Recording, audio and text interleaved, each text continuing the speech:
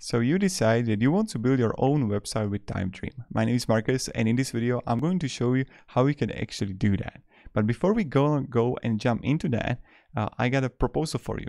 There is going to be an affiliate link down below in the description for Typedream. And if you're going to choose it and you would actually go with a launch plan in the future, what you can do is if you're going to through the link and you will let me know in the email that, okay, I got a launch plan, I'm going to give you the feedback to your website. So you would choose a plan, you would message me on the email down below in the description. And then like, okay, I got a launch plan. Can you give me the feedback on the website? I build a lot of websites and Typedream is an amazing tool. It's different, but it's still really good and pretty cheap. So that's what kind of deal we can have together. What do you say about that? Now, when you're gonna have it and you're gonna click on the link, on next to the login, you're gonna have sign up. So here, I already have my own account, but what I'm going to do, I'm going to log out and we will go together now. So sign up here. And now I'm going to copy the mail and I'm going to create an account here. And I can have, let's say, Google, create account. And now they're going to send me an email for verifying the address.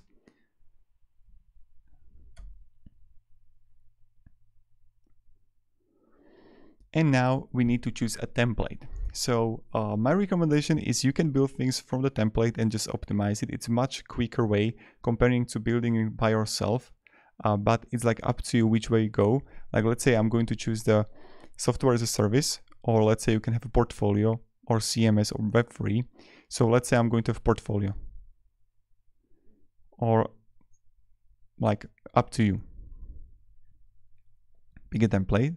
And then you have to choose a home design, homepage, how it's going to look like. And I'm going to explain to you on the side how it looks like in a template. And then we are going to try to create something together. I'm going to show you how we can use the features. So let's say I'm going to have this one, personal site, and add pages. So let's say I'm going to have project page, about us, build my site. And now I'm going to like X this because I know how it works, and let me just show you how it works. So what is Typedream actually about? Typedream is all about, it's really similar, I would say, to Webflow, only because you're gonna have using a lot of slashes, and that way you're gonna add multiple things to your website.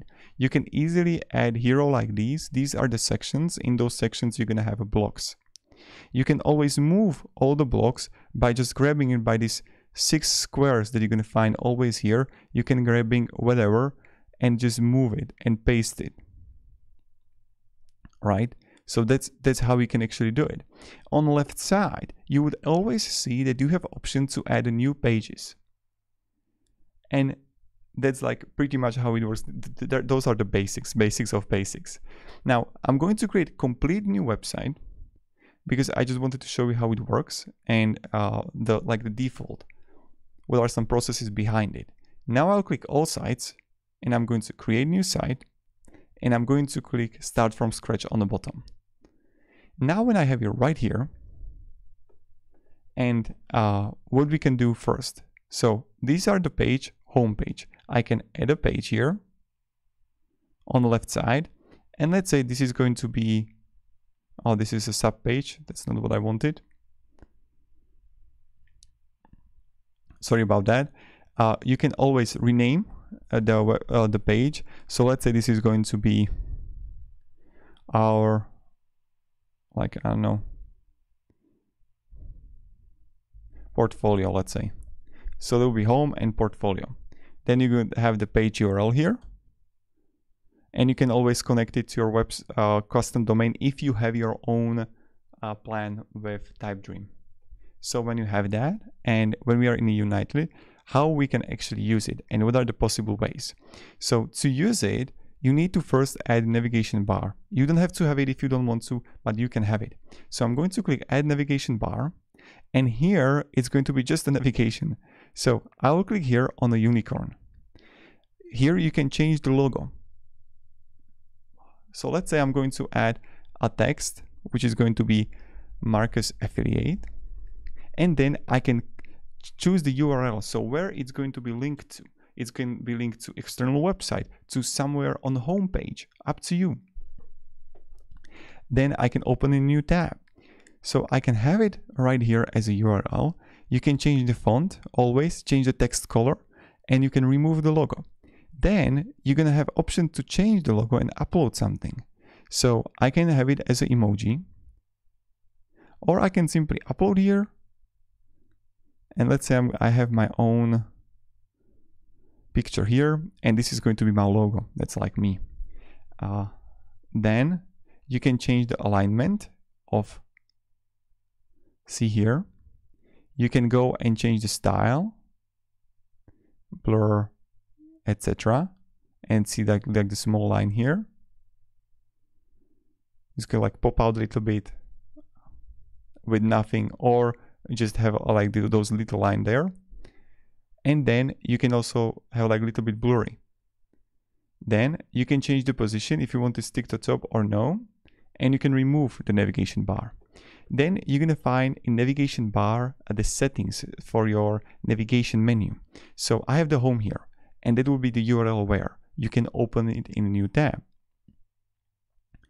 Then you're gonna have about here, so you can add about, and again URL. Then you can change the type here, and this is really interesting. So what you can do is to click plus here, and let's say this can be the product, for example. And here I can change the type between the link, the button, and the drop down. So I'm going to zoom in a little bit how it works.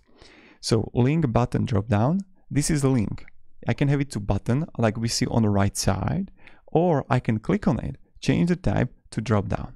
When I'm going to change the type to drop down, I can add an item inside. So I can always change the column settings and how it actually works, the items.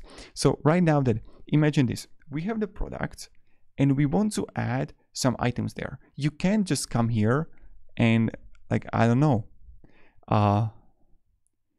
do something. So I can have item settings here. I can change the type if it's going to be product, something, let's say some simple product name. And let's say I'm going to have slash here, and I'm going to have, let's say, button, right? And you can easily add that. So you see that you can easily add it away, change it, modify it as you need. But these are the column settings that you can simply add a section title, item settings here for it. And here you would be able to add a product, let's say name, and add a URL. It's like completely up to you what you're gonna add in your dropdown. But it's like possible also, again, optimize it as you need. So yeah, I'm going to delete it for now and change it to link. And then I can click plus again and add another type of menu. So when we go further, you can also edit the bottom on the top right. On the top, you can always go back, undo and redo. That's like really good. You can have like X-ray mode. X-ray mode means that you would see everything, how it works. And to actually, like, when I was first starting out with this website builder, I was really like kind of, I didn't know how to always add new things. So I added something, right? And like right now that I have, let's say button or a column here, I didn't know what to do here to actually get to a new something, right? So this is a block type spacer. But right now, look at this. Sometimes I just don't know how can I get a new line here. So there was a problem with this, and I always have to, I still didn't figure it out how to do it. So I have to go back, and right now I added it. So now I can do it. I still don't know how to solve this. It's possible if you know the way, if you figure the way how to do it. I'm really happy to know how you can actually do it. So what you can do, commonly used, you can add a text. Text, you just start writing. Then I can have a slash here again, and I can add a heading. So this would be my website.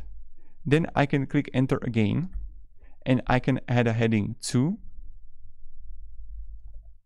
and then again heading again slash and heading free.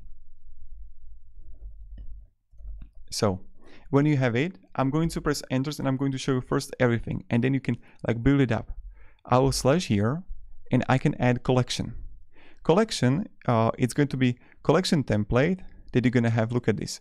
You can have like blocks like this, or this one, or you can have knowledge base. And you're going to be like pre-prepared for you. So this can be like your features that you can have.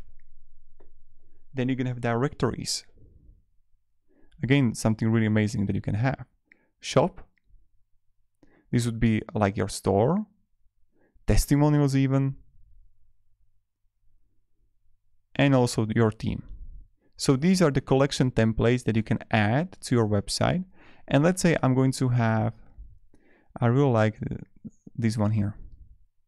And now the collection features are only available in the Pro plan. Upgrade now to start connecting your table and showing your list of items. So you need to actually like connect it. So that's something you can do, but it's available in Pro plan. If you're gonna upgrade, you can easily connect Notion with it and then have it directly there. Now, when we go back and again back, that's a collection template. And what you can do is to have not only collection but section template. When I'm going to click on the template, and what I can do is simply add a hero. So let me just show you before we gonna come into it. This is just a beginning. So now we would add a hero. So section template, select a template, and let's say I'm going to add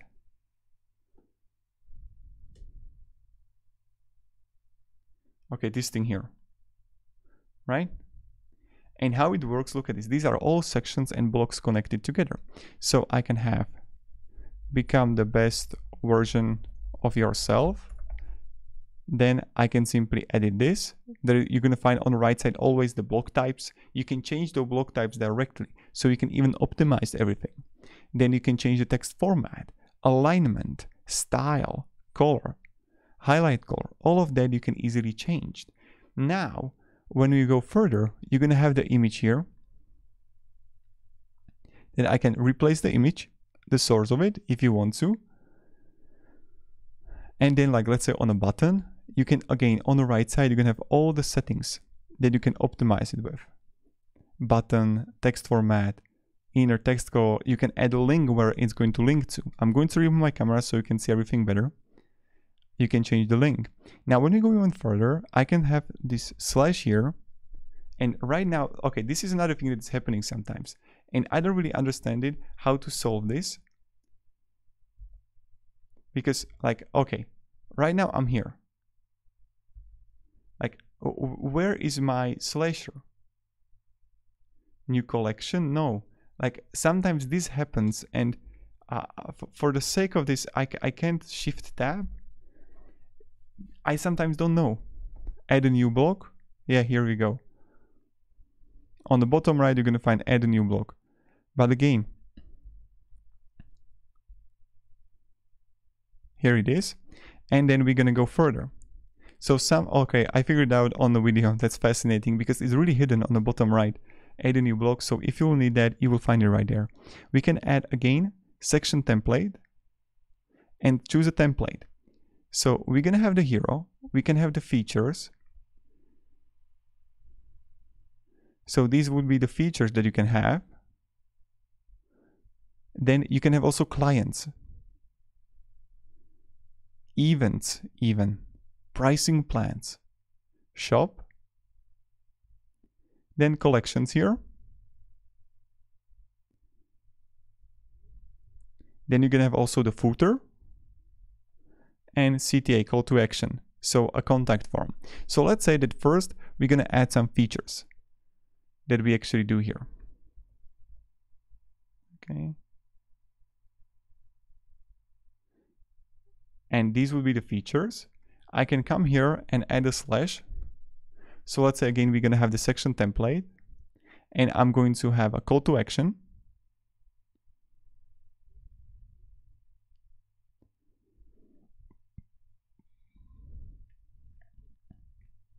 Like this one. And it's like pre-prepared directly for you. And look at this, like sometimes why this is happening, right? Sometimes this is really tricky because I would say that this is even in development. Okay, and right now look what happened. It's here again. Like, goddamn, man. So here I'm going to add a section template, and let's say I'm going to have this call to action or this one. See, grow your business with MailChimp, and I would add email right here. Now I can again come and add a new block. We have the new block. I will press slash. And to go even further, we can have container. In container, you can easily drop items inside. So you can create your own something like this. You can easily have it, right? So you can add, let's say that I'm going to have slash. And let's say first I'm going to have image. That image I'm going to move to here. I'm going to add a new block again on the bottom right. And I'm going to add a button. Okay, we have the button. Then I'm going to center to meet. And then let's say I'm going to have an add new block again, and I can add another image. So this image is going to be here. And we have the one button, but what we're gonna do is we're gonna add a different button here. Then I would again click button.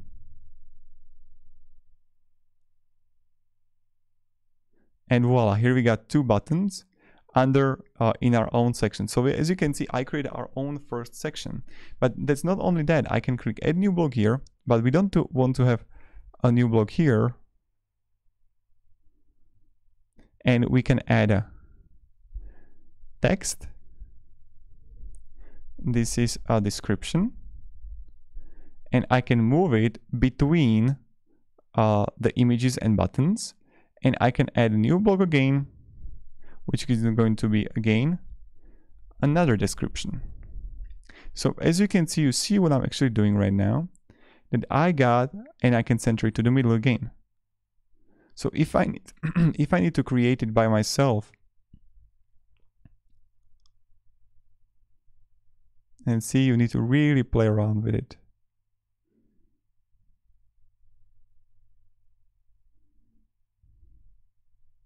Alignment to middle.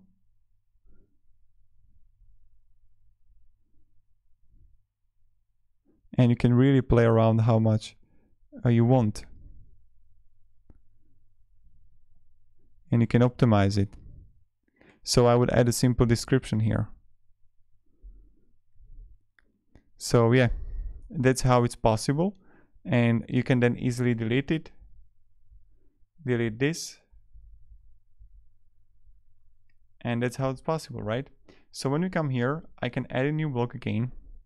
And I can add a sync container with something. So select existing sync containers. Then I can add a new block again. And I can slash here. And you can always add, let's say, empt. So this would be an HTML, a video, a code, something that you can add. So that's another interesting thing. And then I can click here, slash. And I can add a to-do list, right? And I can have simple lot of to-do lists directly here on the website. I can click add new block again. And I can have accordion, divider, quote, all of that. So if you want to add also HTML, block type, you can have it right here. Add new block again. And then I can add also a divider. And you can always make it bigger. And add new block again. I can have accordion, item header. And that's like really how you can use the features. It really depends what you want to do with it. But my recommendation is definitely work with the templates, work with the sections, and then optimize them, change them. But of course you can like build it just by yourself how you want. Now, when you have the website and when you're going to play around it, you can always preview it, how it looks like. and you can change the lightning or dark mode on the top right. And then we see how it looks like here. Image, buttons, all of that. You can also change the preview mode on mobile, tablet, and then you can on top right and click publish. Okay, and that's how it works. Then on the left side, you can simply add multiple websites, and you can add a page in a page, so like there's a sub page. When you're going to click on your page here, you can change the URL, you can share to web, SEO sharing, but you need to upgrade for it. Then when you would click under all sites in site settings, here you can change the logo, the site name, the site link, custom domain, all of that you can add right here, the icon. So that's pretty much it, how we can use the Typedream. So thank you very much guys for watching. Hope you enjoyed this video. If you did, you can easily like get a paid account here. Then you can message me an email and I'm going to give you the feedback for your website. So thank you very much guys, and thank you and have a great day and goodbye. See ya.